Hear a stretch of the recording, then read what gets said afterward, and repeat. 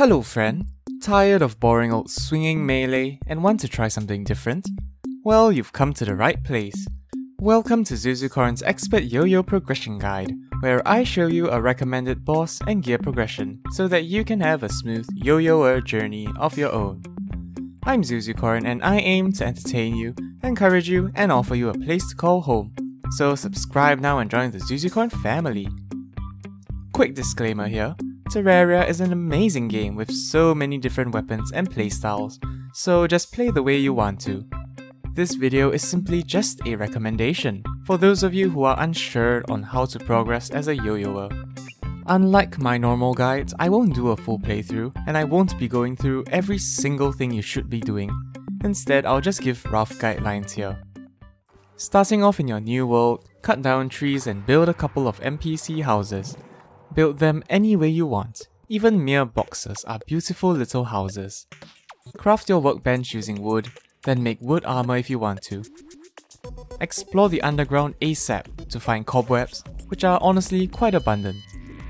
Make the wooden yo-yo as your first ever yo-yo. It's not very good, but it should allow you to explore a little without dying instantly. As you venture underground, also aim to get a gem hook, and even a better pickaxe or armor if you want to. Also, prioritize increasing your max health with life crystals to the current cap of 400. Look for a loom, which is commonly found in underground houses. If you can't find one, you can also opt to craft one yourself. All you need is to first make a sawmill using wood, iron bars and chain. Chain is crafted using iron and an anvil, so it's not difficult to make. It's essentially just wood and iron. Then, craft the loom at a sawmill using 12 wood. Simple. Using 30 cobwebs, craft white string. This is an accessory that will boost your yo-yo range. A tip here if you have excess cobwebs is to craft multiple white strings until you get one with a decent modifier. Defense or damage is usually more desirable. At any time during your exploration, if you come across a travelling merchant or a skeleton merchant, try to pick up a counterweight as well, which is sold for 5 gold. This accessory summons a counterweight, which helps to protect you somewhat by keeping enemies away from you if they come too close. Enter the underground jungle and hunt for materials to make the Amazon yo-yo. To craft one, you will need 8 rich mahogany, which is easily obtained from jungle trees, 12 stingers, obtained from hornets, 1 vine from the man-eaters, and 9 jungle spores, which are found scattered around the jungle.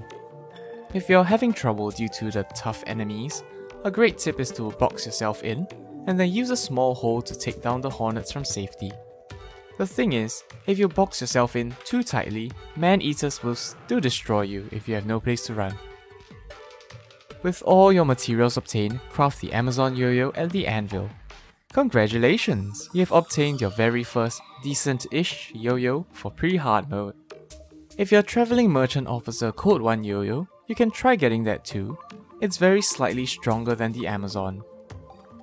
With your Amazon or Code 1 yo-yo, take down the Eye of Cthulhu. In Expert mode, you will almost definitely need a pair of Hermes boots or any equivalent to deal with this boss. Having a pair will allow you to continually run and avoid the fast dashes. Once you've defeated the Eye, you might notice that you can craft the Malice or Artery yo-yo. But those are actually much worse than the Amazon, so I wouldn't bother with those. Enter the Corruption of Crimson and take down the Eater of Worlds or Brain of Cthulhu.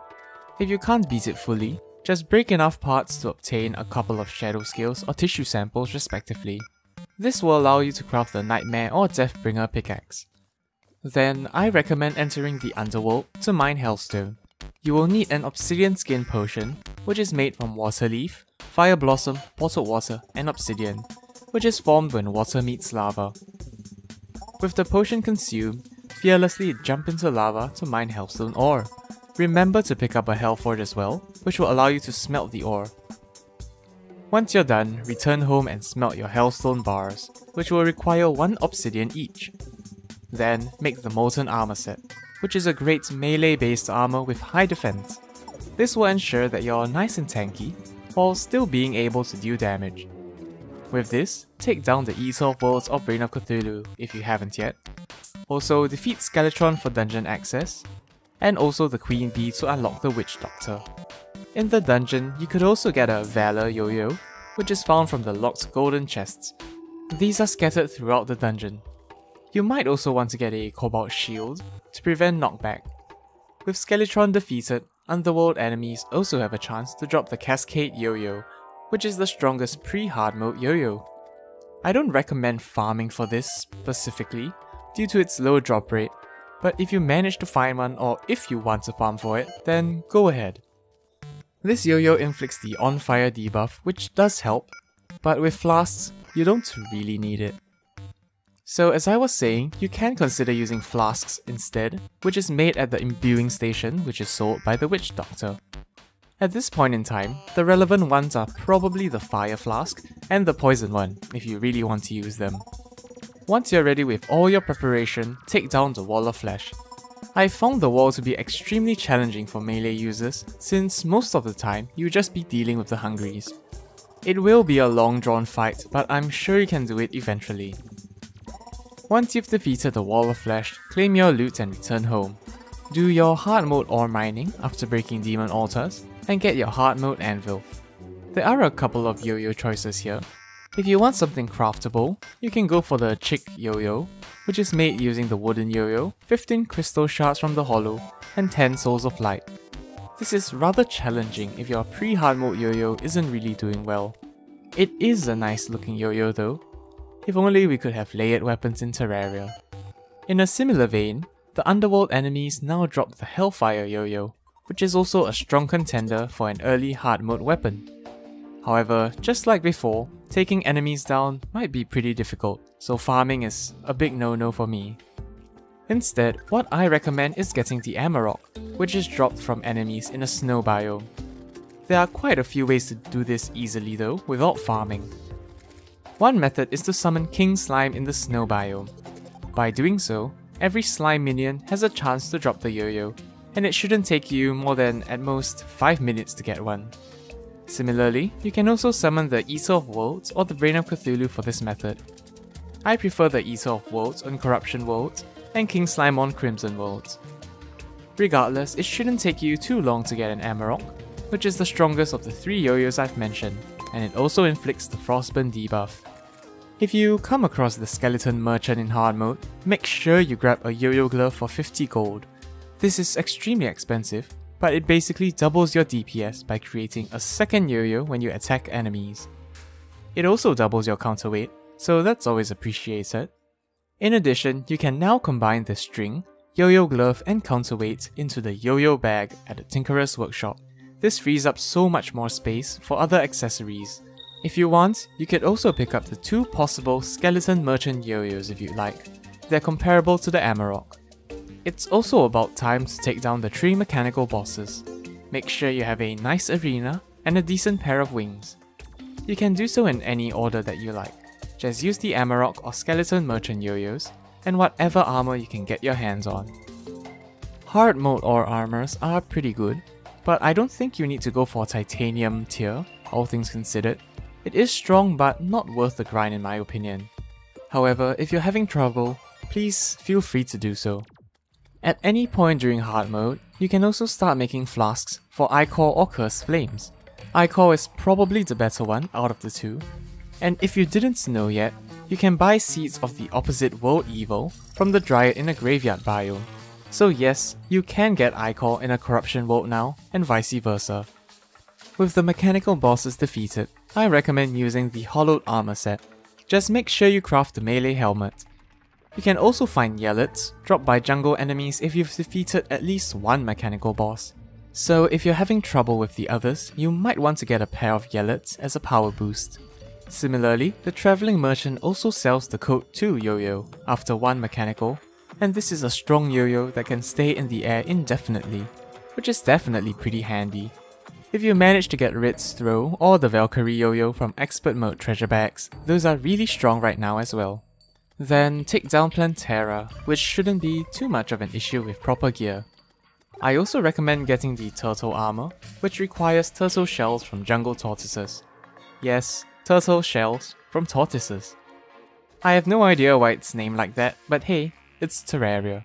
The solar eclipse is an event that has a chance of spawning every single day, and it only spawns Mothrons post Plantera now in Terraria 1.4. So yes, you might be surprised if you're a veteran, but I'm serious. Mothron only spawns post Plantera now.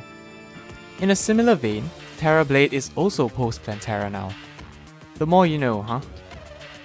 Anyway, Mothron drops the Eye of Cthulhu Yoyo, the second strongest Yoyo in the game.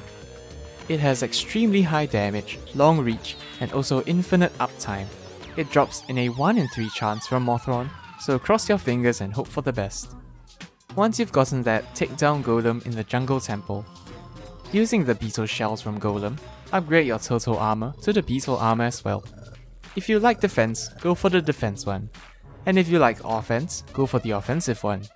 One might be objectively better than the other, but just choose whatever you like. You don't really need anything else as a Yoyo player, other than maybe Fishron or Empress Wings for the Moonlord fight. So in essence, all you need to do at this point in time is to clean up with whatever events you wish to do, and then take down the Lunatic Cultist. I recommend a flying mount, like the UFO or the Witch's Broomstick, but it's up to you. With the Lunatic Cultist defeated, take down each of the 4 lunar pillars. Before you take down the last one though, make sure to have all your preparation done and arena built. This means having your accessories ready and reforged, your flasks prepared, your buff potions crafted, and your boss arena built. I highly recommend a long road of asphalt because that seems to work for me the best. Once ready, take down the last pillar and get ready for the Moonlord, who will spawn in 1 minute. I also recommend taking super healing potions, which heal a whopping 200 health each. When the Moonlord arrives, the screen will flash, so run forward and keep your distance while attacking the eyes. Just make sure you try to release all 3 eyes at once. Also, always keep a lookout for the middle eye, and prepare to fly up when you see charging particles, which signal the arrival of a phantasmal death ray. Fishron Wings and Empress Wing really works wonders here. Eventually, you will get all 3 eyes out, at the same time hopefully, and then the core will open. Just try to create some distance and let the Moonlord catch up a little, then destroy its core with your trusty Yoyo. It might take you a couple of tries, but you will defeat the Moonlord and complete your Yoyo journey. You have used the Cthulhu to destroy the Cthulhu. Congratulations! There is an amazingly OP Yoyo in the treasure bag if you're lucky, and I really recommend you to give that a try if you can. It's probably my favorite weapon in Terraria, but hey, that's for you to find out. Your Yoyo journey is now complete, but there's so much more to do and explore. So many classes and challenges to try, so enjoy your Terraria journey. If you enjoyed the video, make sure to subscribe and hit the bell icon too, for more Terraria guides and other videos. Do follow me on social media as well, and check out the amazingly chic Zuzucorn merchandise too. This has been Zuzucorn. Have a nice day, and have a great week ahead. Bye bye!